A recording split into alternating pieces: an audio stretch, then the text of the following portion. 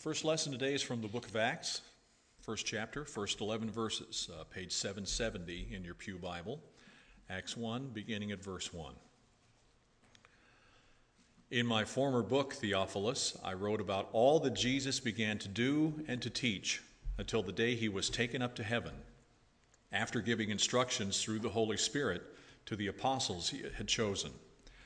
After his suffering, he showed himself to these men and gave many convincing proofs that he was alive. He appeared to them over a period of 40 days and spoke about the kingdom of God. On one occasion, while he was eating with them, he gave them this command: "Do not leave Jerusalem, but wait for the gift my Father promised, which you have heard me speak about. For John baptized with water, but in a few days you will be baptized with the Holy Spirit." So when they met together, they asked him, "Lord, are you at this time going to restore the kingdom to Israel?" He said to them, "It is not for you to know the times or dates the Father has set by his own authority, but you will receive power when the Holy Spirit comes on you, and you will be my witnesses in Jerusalem and in all Judea and Samaria and to the ends of the earth." After he had said this, he was taken up before their very eyes, and a cloud hid him from their sight. They were looking intently up into the sky as he was going, when suddenly two men dressed in white stood beside them. "Men of Galilee," they said, "why do you stand there looking into the sky? This same Jesus who has been taken from you into heaven will come back in the same way you have seen him go into heaven." Our other New Testament lesson this morning is in the book of Ephesians, chapter 1, verses 16 through 23, found on page 827 in your pew Bible. Ephesians 1, beginning at verse 16. "I have not stopped giving thanks for you, remembering you in my prayers. I keep asking that the God of our Lord Jesus Christ, the glorious Father, may give you the spirit of wisdom and revelation, so that you may know him better. I pray also that the eyes of your heart may be enlightened, in order that you may know the hope to which he has called you, the riches of his glorious inheritance in the saints, and his incomparably great power for us who believe. That power is like the working of his mighty strength, which he exerted in Christ when he raised him from the dead and seated him at his right hand in the heavenly realms, far above all rule and authority, power and dominion, and every title that can be given, not only in the present age, but also in the one to come. And God placed all things under his feet, and appointed him to be head over everything for the church, which is his body, the fullness of him who fills everything in every way." The gospel lesson is in the 24th chapter of Luke. Would you please rise for the reading of the gospel? Luke 24, verses 44 through 53, page 749 in your pew Bible. "He said to them, 'This is what I told you while I was still with you. Everything must be fulfilled that is written about me in the law of Moses, the prophets, and the Psalms.' Then he opened their minds so they could understand the scriptures. He told them, 'This is what is written: the Christ will suffer and rise from the dead on the third day, and repentance and forgiveness of sins will be preached in his name to all nations, beginning at Jerusalem. You are witnesses of these things. I'm going to send you what my Father has promised, but stay in the city until you have been clothed with power from on high.' When he had led them out to the vicinity of Bethany, he lifted up his hands and blessed them. While he was blessing them, he left them and was taken up into heaven. Then they worshipped him and returned to Jerusalem with great joy. And they stayed continually at the temple, praising God." Here ends the reading of the lessons. You may be seated.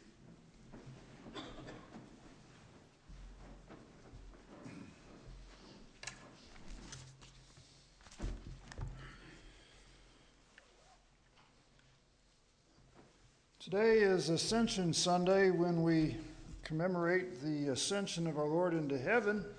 one of the great events in the life of Christ. I do want to say a little bit about Mother's Day first, though, it's particularly about my own mother.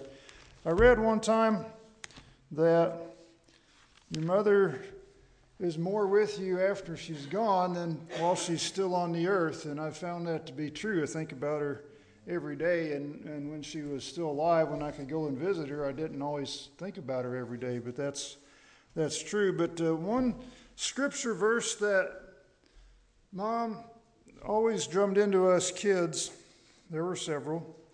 Proverbs 22, verse 1, a good name is more desirable than great riches. To be esteemed is better than silver or gold. And that's one of the things I remember her by, and how true I found that to be. It's worth way more to be held in high regard. And where does that come from? It comes from good character. And where does that come from? It comes from persevering in faith in Christ. And so I'd just like to leave you with that thought also, which I got from my mom. A good name is more desirable than great riches. To be esteemed is better than silver or gold. And so, one of the things throughout my life, my adult life at least, is I wanted to act in such a way as to make my mom happy. And I think that's a good goal, but if that's true, how much more to act in such a way as to keep our Heavenly Father happy? And certainly that's what I wish. And then Luke 11, the greatest, or at least the most famous mother of all, Mary, Jesus was once upon a time met by a man. He said, blessed is the woman who gave you birth and she who nursed you. And he said, blessed rather are those who hear the word of God and obey it. And certainly my mom would have echoed that sentiment as well.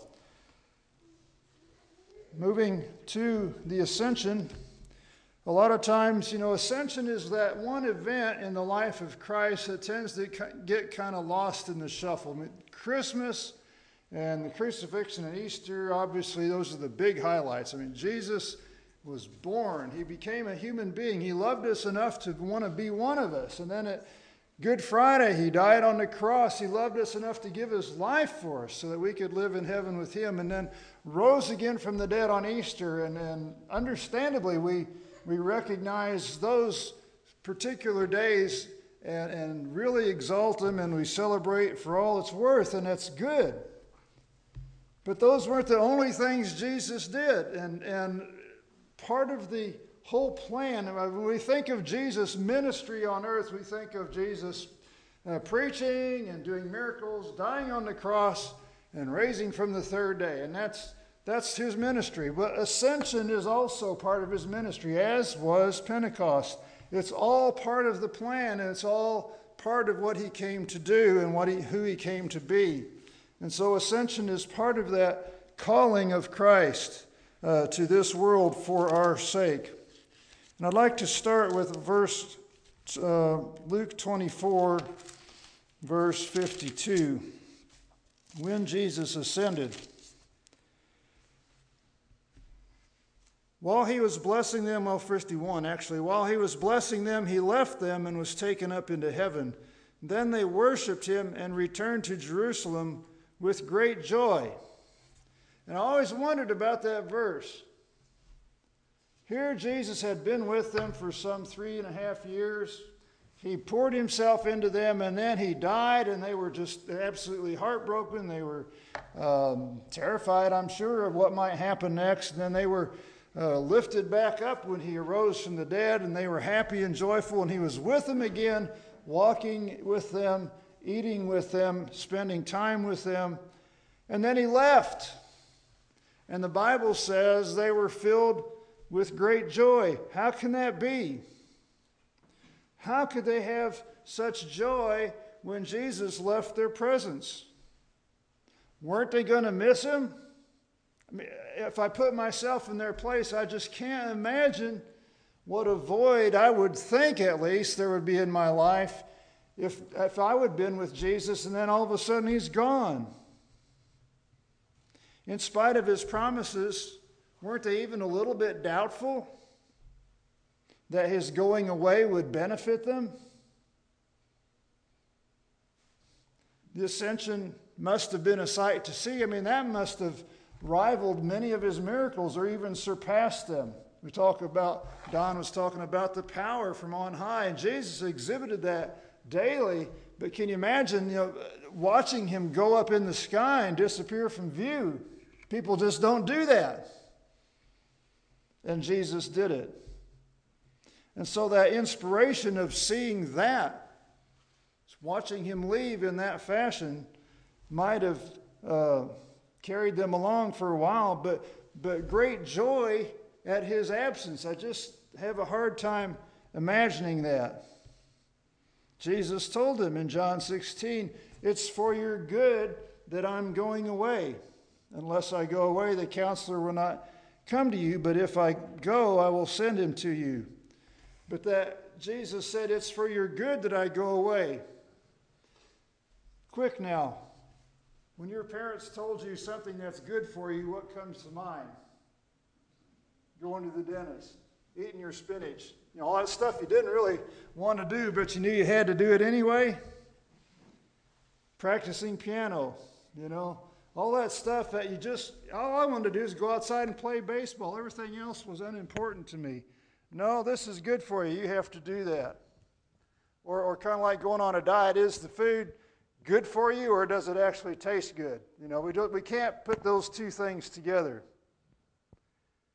Well, I believe, first of all, that the Holy Spirit had already come upon the disciples in some measure. Otherwise, they could not possibly have had that joy. Even though the Bible says they were filled with the Spirit or baptized in the Spirit. Remember, John the Baptist said, when the Messiah comes, he will baptize you with the Holy Spirit. But I believe they had some of that before when Jesus ascended. But I also believe that if we examine the Scriptures to see what actually this Bible teaches about the ascension, then we'll understand better why the disciples had joy, why they rejoiced when Jesus left. And so let's just ask that question, why did Jesus ascend to heaven? First of all, it was part of God's plan from the beginning. Just as surely as his being born, just as surely as his dying on the cross and rising from the dead, it was also part of God's plan that he ascend into heaven. It wasn't an add-on for a job well done, but he was meant to raise up to heaven from all eternity. In Ephesians chapter 1, this time in verse 10, it says this, verse 9, "He made known to us the mystery of his will according to his good pleasure, which he purposed in Christ to be put into effect when times will have reached their fulfillment, to bring all things in heaven and on earth together under one head, even Christ." Christ was meant to rule. He was meant to ascend to heaven. Hebrews 1, verse 3. "The Son is the radiance of God's glory and the exact representation of his being, sustaining all things by his powerful word. After he had provided purification for sins, he sat down at the right hand of the Majesty in heaven." And even in the Psalms it was foretold. In Psalm chapter 2, "I will proclaim the decree of the Lord. He said to me, 'You are my son. Today I have become your father. Ask of me, and I will make the nations your inheritance, the ends of the earth your possession. You will rule them with an iron scepter. You will dash them to pieces like pottery.'" And also in Psalm 110, "The Lord says to my Lord, 'Sit at my right hand until I make your enemies a footstool for your feet.'" And we can go on reciting all the verses where from the beginning of time it was ordained that Christ should rule on the throne of heaven. And this in itself is good news. It's part of the gospel, to have a good and righteous king. Proverbs 28, verse 12. "When the righteous triumph, there is great elation, but when the wicked rise to power, men go into hiding." We know that's true, even on an earthly scale. When leaders are good, nations are happy. When leadership is bad, when we're under people are under communist rules or other totalitarian states, when there's no freedom, when leaders abuse their power, when leaders are corrupt, people are not happy.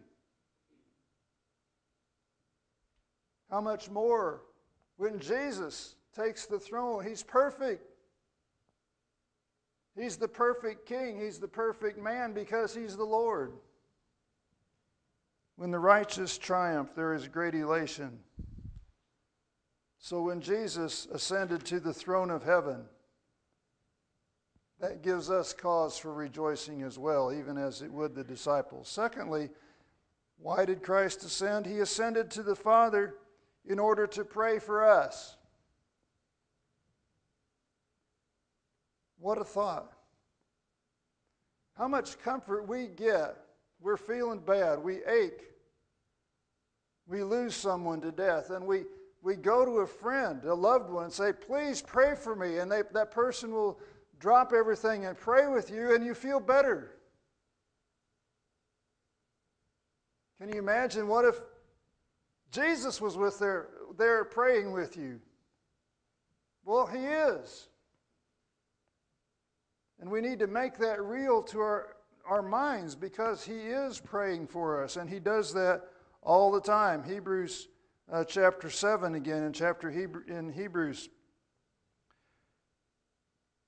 Jesus lives forever and has a permanent priesthood. Therefore, verse 25, he is able to save completely those who come to God through him because he always lives to intercede for them. He is right at the right hand of the Father interceding for you right now. In Romans 8, verse 34, who is he that condemns? Christ Jesus, who died, more than that, who was raised to life, is at the right hand of God and is also interceding for us. Can you imagine Jesus' prayers not being answered? I can't.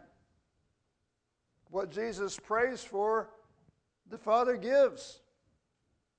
He's praying for you. Won't God the Father answer his prayers on your behalf? This should fill us with joy every single day. Christ ascended to the Father to pray for us. Why did he ascend to heaven? Thirdly, Jesus ascended to heaven to prepare a place for us. We sang about it today. In John 14, Jesus said, in my Father's house are many rooms. If it were not so, I would have told you. I am going there to prepare a place for you. And if I go and prepare a place for you, I'll come back and take you to be with me, that you may be where I am.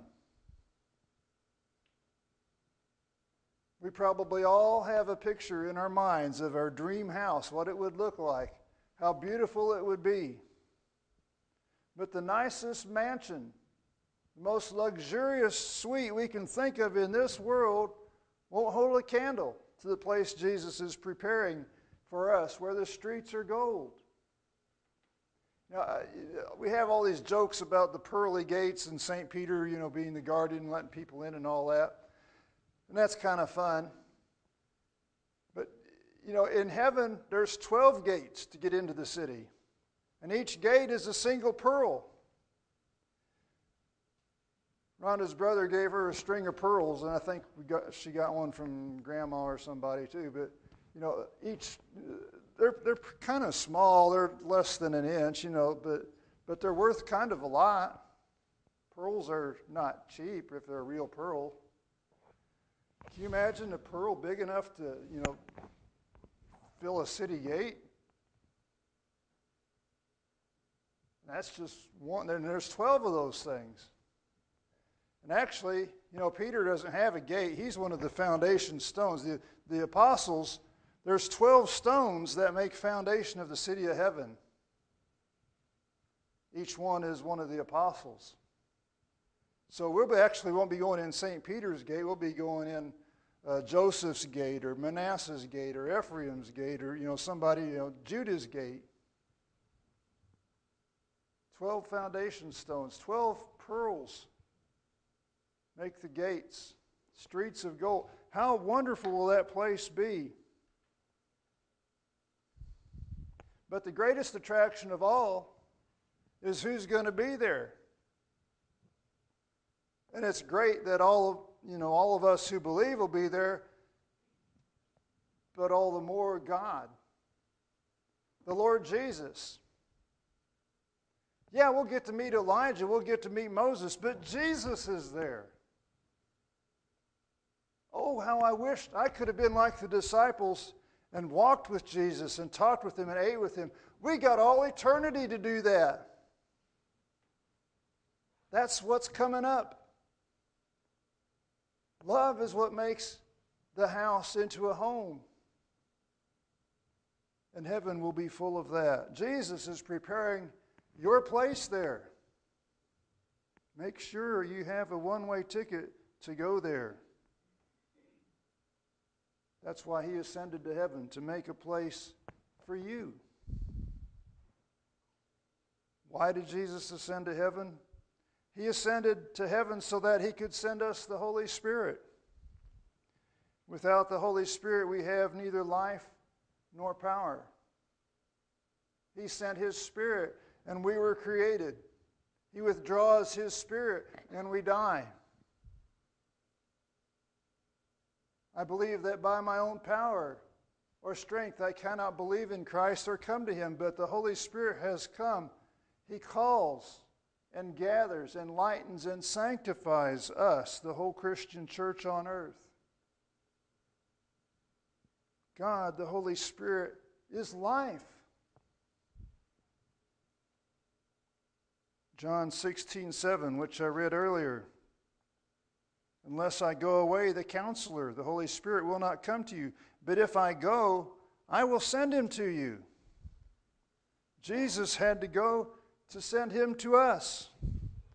In Acts 2:33, that great Pentecost sermon, which we'll hear more about next week, Peter said this, Christ was exalted to the right hand of God, and He has received from the Father the promised Holy Spirit and has poured out what you now see and hear. Christ ascended to heaven so that we could have the Holy Spirit, and through the Holy Spirit, we get to share in the life of Christ. With the Holy Spirit, we can live that abundant life that Christ has promised. Christ is present with us.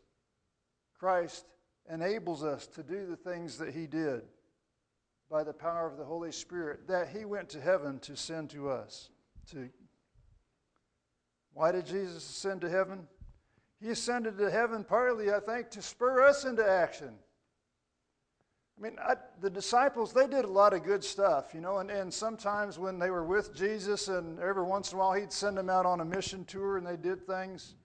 And He told them to heal the sick and raise the dead and cleanse the lepers and preach the good news. And they did that. And then they came back to Jesus and they told Him everything they did, and they were happy about that.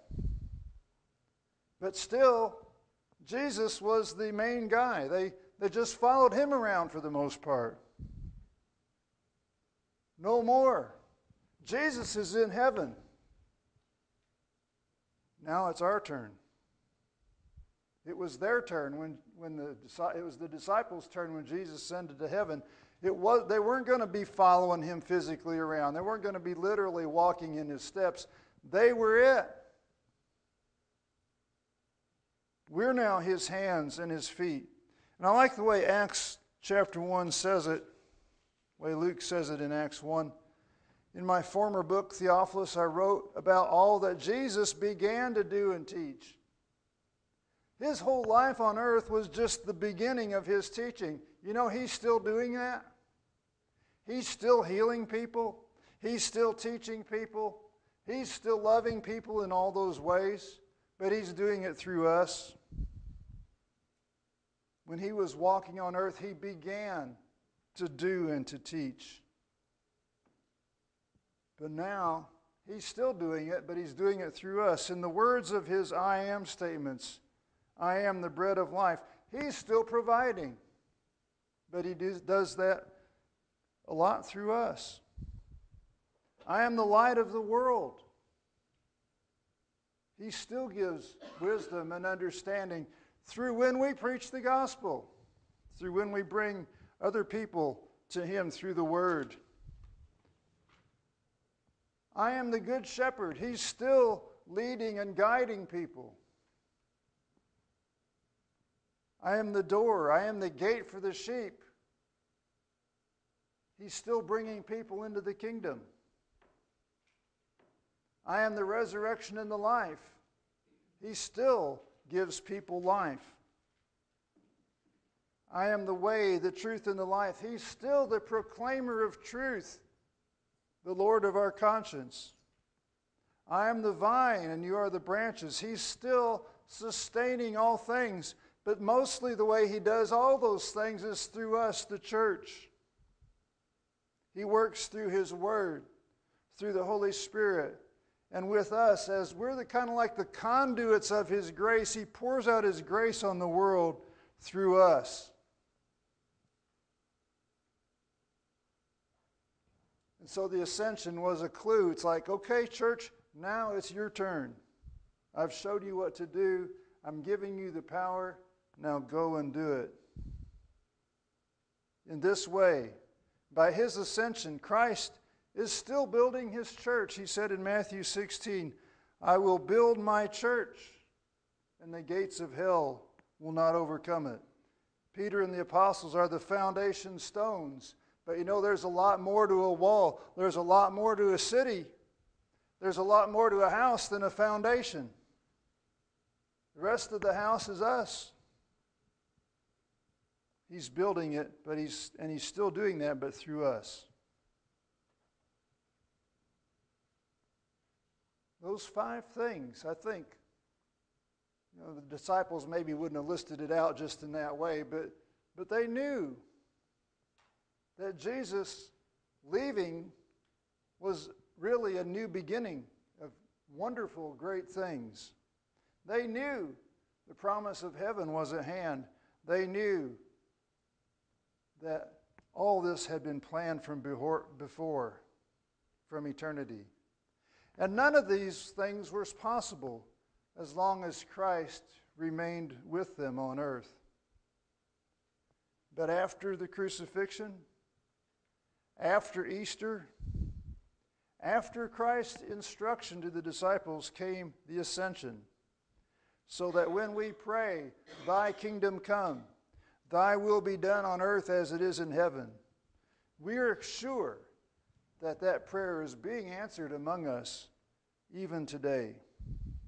And so may we also rejoice in our resurrected Lord, but our ascended Lord as well, our Lord Jesus Christ, who lives and reigns in heaven with our Heavenly Father and with the Holy Spirit, and who invites us all into the kingdom of His love. Amen. Let's pray, sing together the